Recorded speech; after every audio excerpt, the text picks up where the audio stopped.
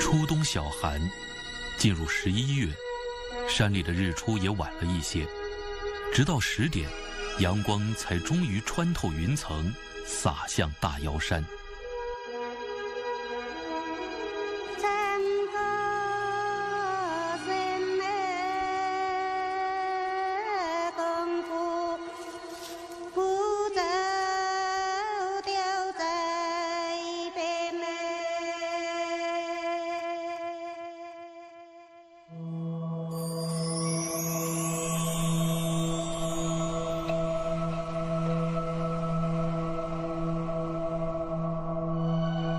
初进入大瑶山，一片荒凉大青山。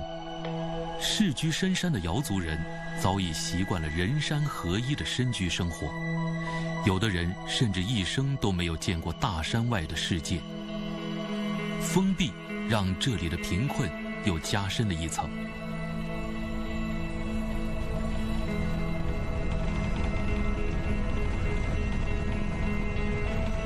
我是2017年的9月份到金秀的，感觉呢，金秀的脱贫攻坚的任务还是非常重的。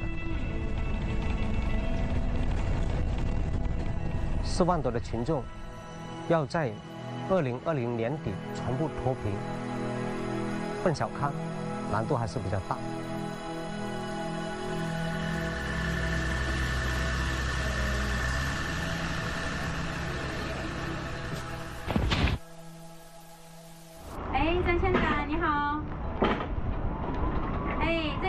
草珊瑚中药材我们已经收到了，好，那下一批我们中药材如果有购进再联系好吗？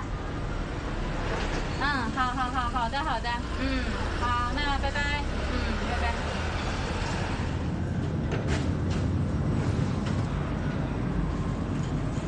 这个药材杂质啊也达到我们的要求，性状可以。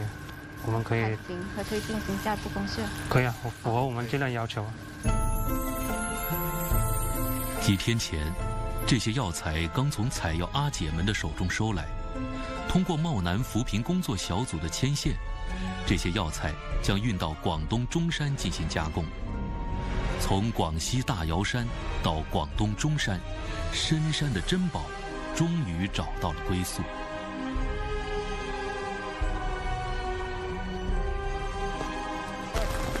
老爸，你看一下，我大概看一下够不够干净啊？够的，很好的。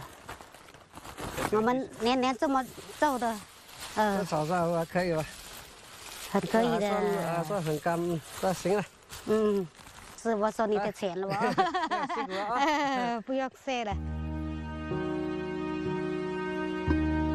距离金秀县城24公里的共和村蜗居大瑶山腹地，偏远落后，交通闭塞，贫穷在这里好像生了根。聚居着456户盘瑶人的共和村，曾有一半都是贫困户。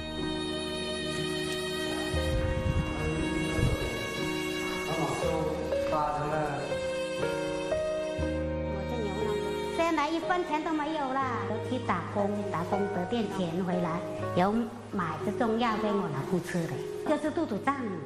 那个像它这长个水里面呢，12公分大去了不？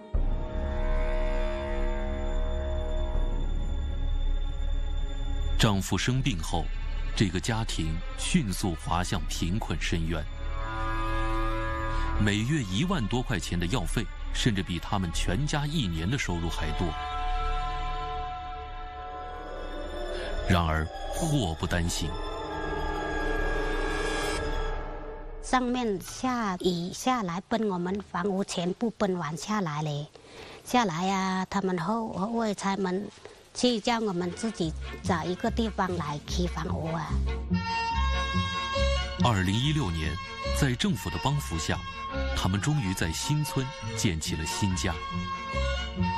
哎呦，跟以前比了，以前不说得出以前的话了，现在是很好，全靠是共产党全部一起，不是啊。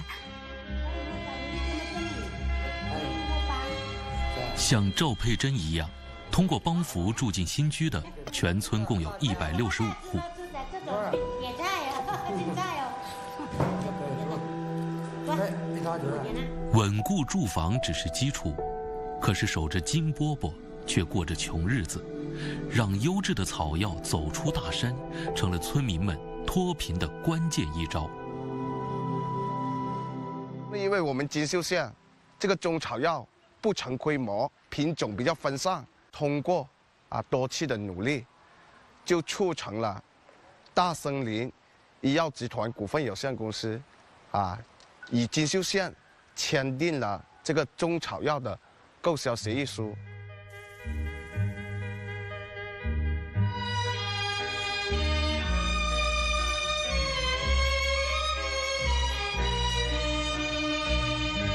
药材产业扶持进门入户，盼着脱贫致富的赵佩珍抓住了机会，成为第一批参加培训、参与药材种植的贫困户。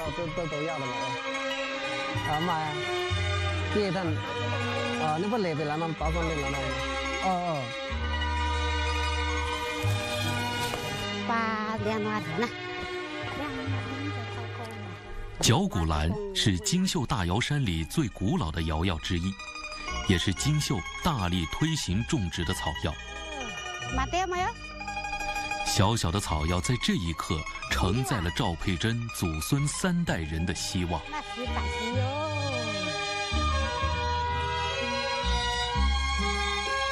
种植草药的第1年，赵佩珍就摆脱了贫困户的身份。随后，他又加入村里的合作社，共同在山上的种植基地种下了200多亩的草珊瑚。这个是草珊瑚，以前我们没种这里的，现在是上面法给我们种的，种了到冬天冲凉啊，喝用茶来喝啊，样式好舒服了。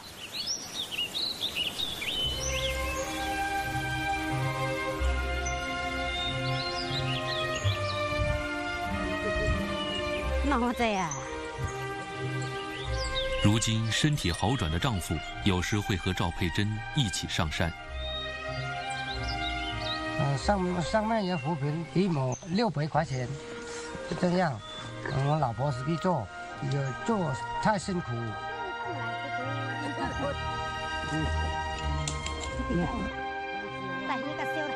现在好了，现在吃也不愁了，这就不愁了。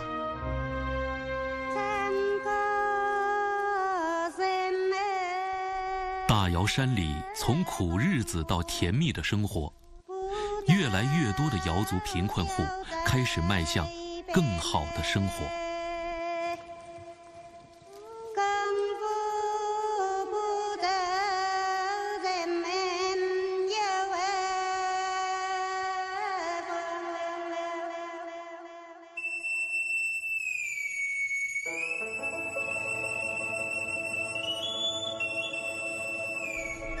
10月的苗乡细雨朦胧，一大早，洞头镇新村的梁德公夫妇便到村口的溪边抓鱼，准备迎接一位贵客。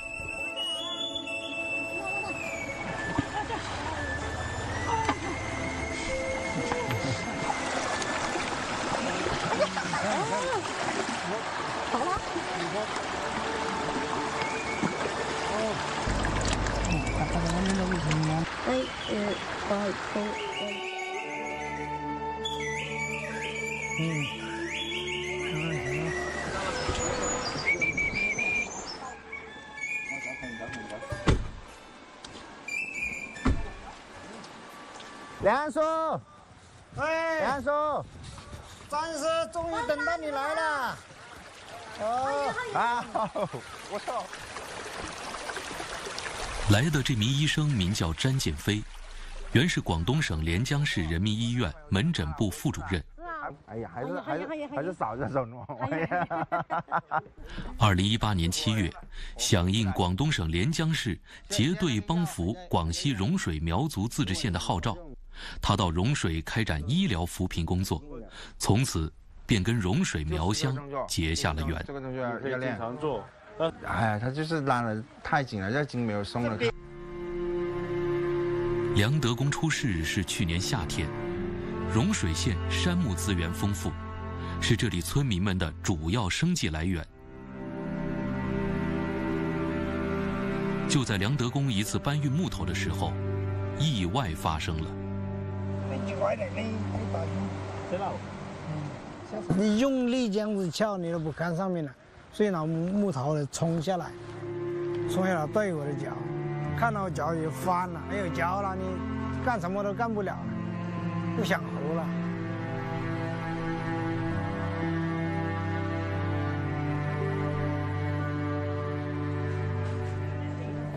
当时都说是肯定要截肢，还是医患共同的努力，他们也很信任我们，然后我们也很认真去治了，不仅仅保下脚了，功能也恢复了很大一部分。现在基本上生活自理是没问题的。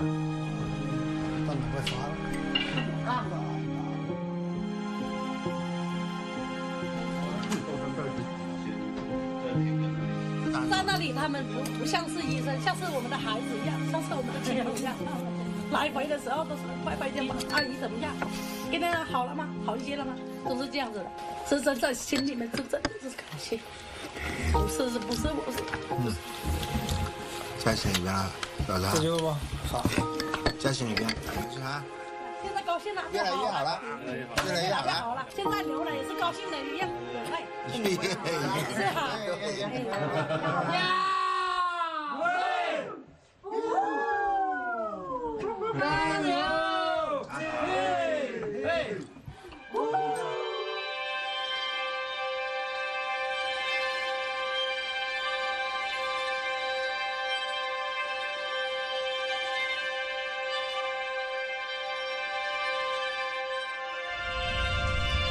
我现在要去的地方就是2018年8月份我在那里之一的地方，叫拱洞。扶贫成果做得很好了，所以现在的路就好走多了。以前的那个路，哎呦，烂，下雨天的话完全是基本上走不了的，然后经常有滑坡啊、塌方啊，还有巨石滚落那种啊。现在这样比这个严重多了，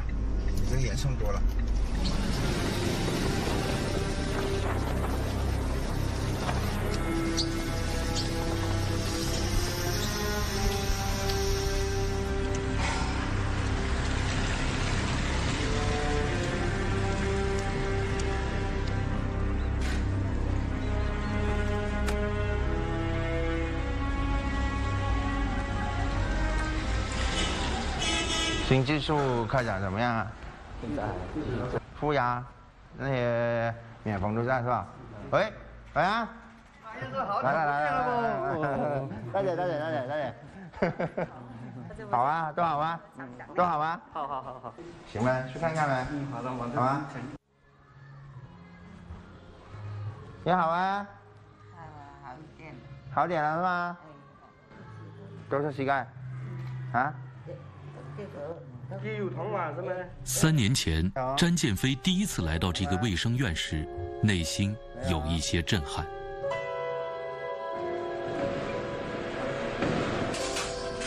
很多医疗上面的短板啊，就没有人去补充。稍微年纪大一点的，都选择就在家里面自己用自己的偏方去处理。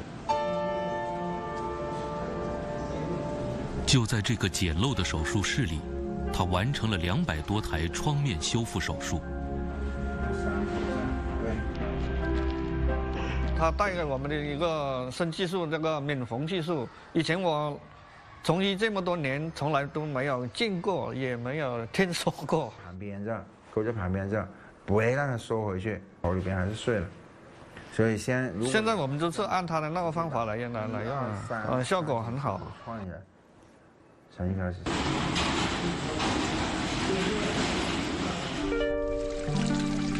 以这里为起点，詹建飞走进了苗乡深处。融水苗族自治县是国家级贫困县和滇黔桂石墨化片区县，阡陌纵横的梯田美景背后是长期贫困的现实和落后的医疗条件。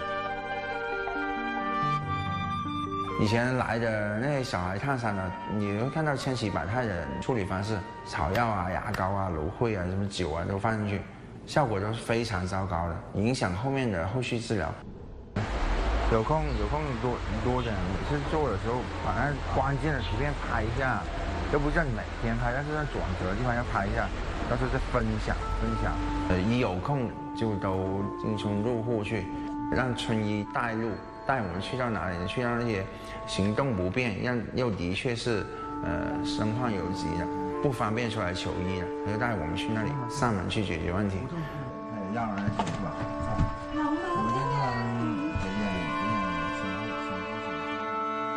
苗乡的路弯且陡，詹建飞却在4个月内自驾行驶2000多公里，走遍全县23家医院、150多个贫困村。4个月的支医工作结束之后，回到连江，生活回归平静。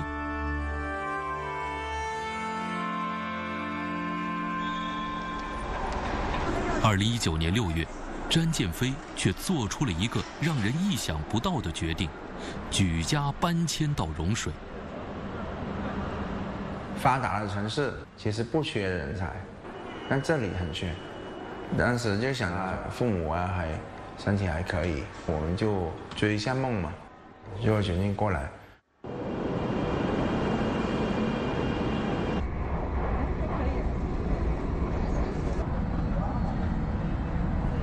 2019年7月11日，融水苗族自治县中医院创面修复科正式成立。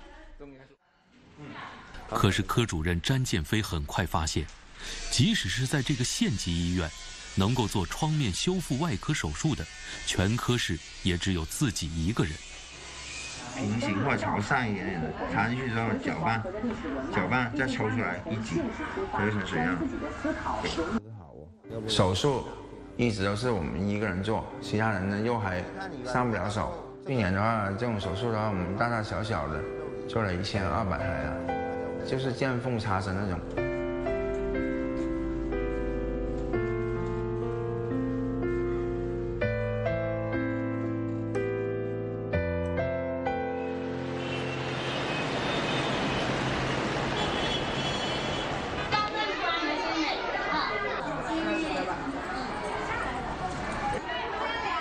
詹建飞的女儿晨晨在融水的一家幼儿园上学，妻子邹小侃原在一家中医馆做行政工作，来到融水后选择回归家庭照看小孩。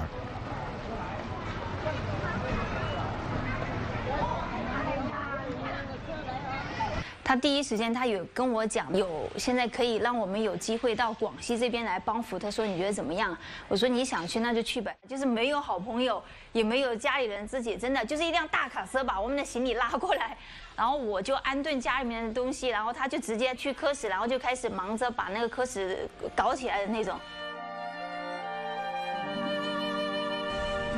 对呀。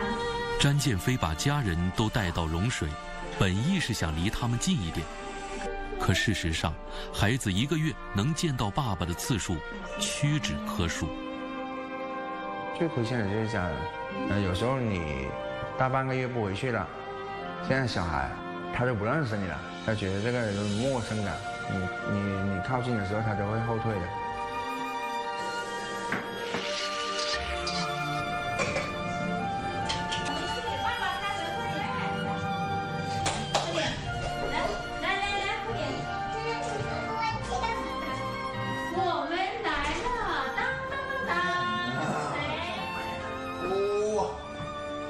你手里面拿的是什么？哎，是不是你？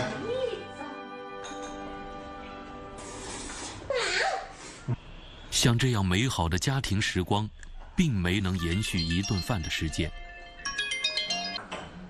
选好那图案。接到了医院的电话后，詹建飞便放下了筷子，匆匆赶了回去。一下再回来呀。好的，我妈妈一下就回来，好吗？嗯。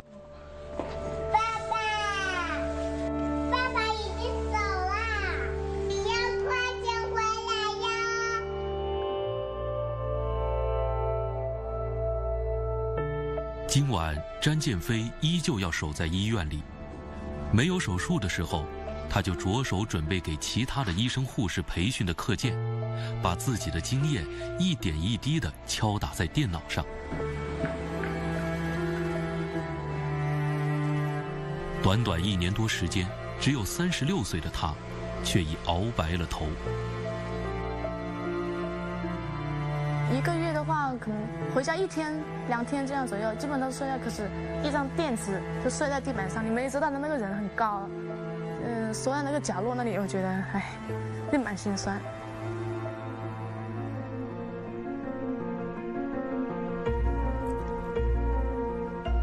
如今，科室团队正在一点一点搭建壮大。詹建飞开始着手忙碌另外一件大事，他要带领团队赶在冬季烧烫伤高发期之前，将急救知识尽可能告诉更多的苗山里的孩子和老人。等到你见到伤口那个位置，因为大家都不会被烫伤，但是一旦发生了，你要正确会处理。这样的话呢，就不会有疤痕，不会影响外观。我们是怎么教小朋友啊？你们手上去做这个事，就过来收工过来这边注意。这群人我们就要降医团队。主要就是源自于这里需要，虽然是苦啊，但是希望在自己在当打之年的时候，能做人自己都觉得无愧这个职业的话。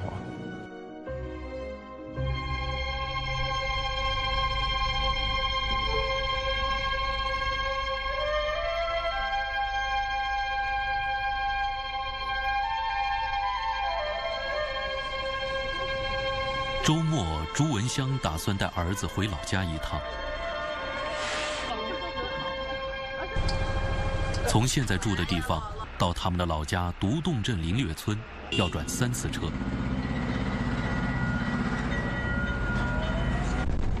2018年搬来县里后，兄弟2人再也没有回去过。这里还要半个小时，坐一趟公车已经很多了。你多久没回家？要回家8年了。啊。那人生成咁累啊，人生成咁累啊。林略村是典型的侗族寨子，全村900多户人家全部都是侗族。朱文香回村时，早她几天回来的丈夫正在茶地里做工。不能成就馬路，入街馬路。很近，蚊冇起啫嘛。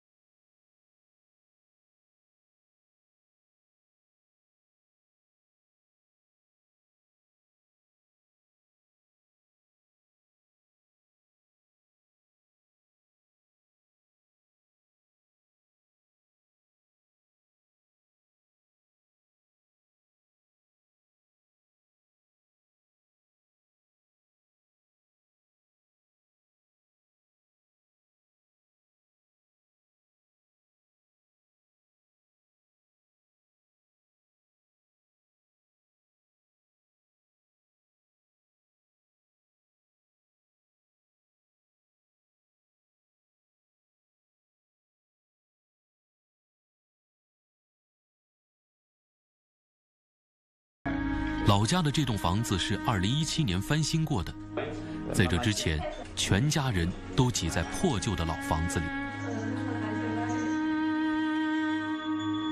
之前的房子感觉歪了倒了那种，又有个残疾人嘛，会出去拼搏一下嘛，把房子建好。省吃俭用啊，那不舍得这个不舍得那个。村里面不是有那种资助那个物资嘛，都是穿那些物资的那个衣服吧。收到这个好心疼。